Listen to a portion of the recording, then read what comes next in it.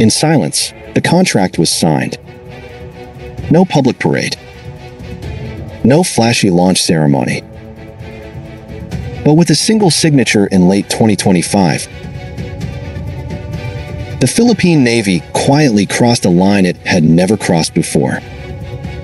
These are not just two new frigates. They are the continuation of a pattern, a doctrine, one that proves the Philippines never buys the standard version.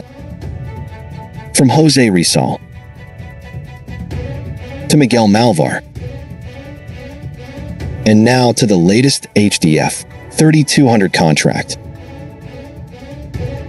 Every Korean warship Manila has acquired has emerged stronger, heavier, and more capable than the baseline design. The real question is not what was bought,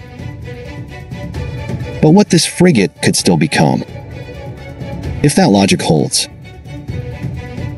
The latest frigates may represent a transitional hybrid. HDF-3200 in displacement. HDF-3500 in combat power. A ship that quietly bridges the gap between today's frigate fleet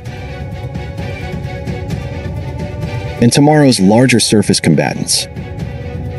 Because history shows one thing clearly: the Philippine Navy always upgrades. And this time, the upgrade may quietly redefine the balance of power at sea. Stay with us until the end. Before we continue our discussion, don't forget to like button, subscribe, and the notification bell button from Pinoy Guard.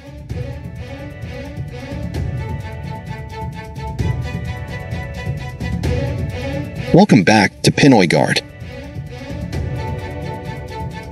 In December 2025, the Philippine Department of National Defense signed a contract with HD Hyundai Heavy Industries of South Korea for two new frigates, based on the HDF-3200 design.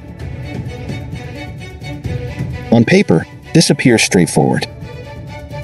Two ships, a known shipbuilder, a familiar design lineage. But strategically, this contract represents something far more important. This acquisition falls under the Frigate's Second Acquisition Program, a core component of the Armed Forces of the Philippines' Horizon 3 modernization phase. The phase focused not on replacement, but on credible deterrence and forward naval presence. The HDF-3200 is not a patrol ship. It is not a corvette. It is a true multi-role frigate intended to operate in contested waters, integrate with allies, and survive in high-threat maritime environments. Yet here is where the analysis becomes critical. The Philippines did not simply select a ship. It selected a design family, one it has already modified before. To understand what comes next, we must look backward. Every major Philippine Navy surface combatant procured from South Korea follows the same pattern. Baseline design, Philippine-specific upgrade, expanded capability. Jose Rizal-class, the first upgrade. The Jose Rizal-class frigates were derived from a Korean design, but they were not identical to the Korean Navy's standard configuration. They were modified for Philippine operational needs, tropical conditions, and future growth potential. While often criticized early on, these ships marked a decisive break from legacy thinking, and, more importantly, established a working relationship between Manila and Korean shipbuilders. Miguel Malvar-class, proof of evolution. The next step was even more revealing. The Miguel Malvar-class frigates, though still within the same general design lineage, arrived with improved sensors, more robust combat system integration, expanded weapon growth margins.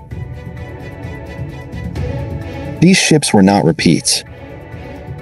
They were evolutions. The Philippine Navy did not reset to a standard export model. It moved upward. This is the crucial historical lesson. Now let us be precise. When analysts talk about a 3,200-ton hull carrying 3,500 class combat power, they are not talking about exaggeration. They are talking about system selection. 1. Vertical launch system, the core of the upgrade. The most decisive difference between a baseline frigate and a high-end one is the vertical launch system, or VLS. A standard HDF-3200 configuration can support a modest VLS fit, but a reinforced and upgraded variant could realistically carry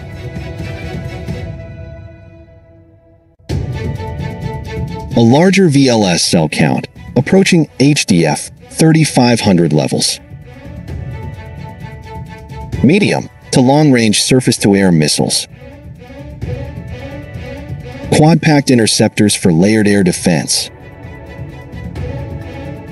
Advantages: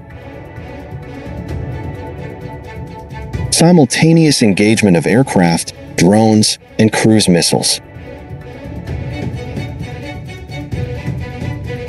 True fleet air defense contribution, not just self-defense. Better survivability in saturation attacks. This alone transforms the frigate from a patrol combatant into a force multiplier. 2. Anti-ship missiles, reach matters.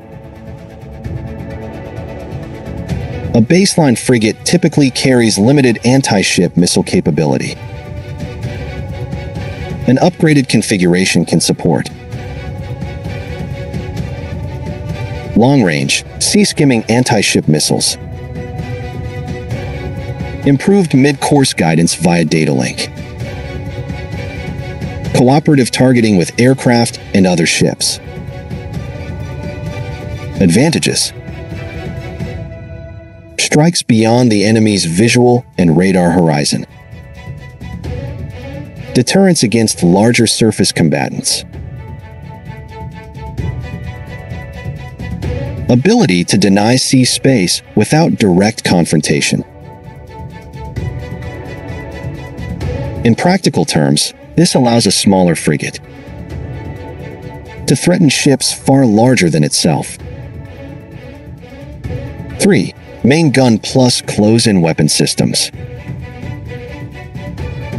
The hull size does not limit lethality here. Integration does. An upgraded HDF-3200 can carry a modern 76mm or larger naval gun with guided ammunition, advanced CIWS or RAM-type point defense systems. Advantages: layered defense against missiles and drones, credible naval gunfire support for littoral operations, last-ditch survivability in high-threat environments. This ensures the ship remains effective, even after missile expenditure. 4. Radar systems, where 3,500 class power really shows. Sensors define what a warship can see, and therefore what it can fight. A 3,200-ton hull with upgraded power and cooling margins can host multifunction AESA radar comparable to larger frigates. Longer detection ranges for air and surface targets. Simultaneous tracking of dozens of contacts. Advantages: earlier warning against incoming threats. Better missile queuing and fire control. Improved performance in cluttered maritime environments. This is where displacement becomes secondary. If the radar sees farther, the ship fights earlier. 5. Electronic warfare, the quiet force multiplier. Electronic warfare rarely makes headlines, but it decides survivability. An upgraded frigate may include Modern Electronic Support Measures, ESM, Active Jamming and Deception Systems, Integrated Decoy Launchers. Advantages: reduced probability of being targeted, disruption of enemy missile guidance, increased survivability without firing a shot. This is especially critical in contested waters, where missile threats are persistent. 6. Sonar and anti-submarine warfare. Displacement alone does not determine ASW capability. With proper design, an HDF-3200 hull can integrate bow-mounted sonar, towed array sonar systems, full compatibility with ASW helicopters. Advantages: detection of submarines at extended ranges, protection of sea lines of communication, credible escort capability for high-value units. This allows the frigate to operate as part of a task group, not merely as an independent patrol ship.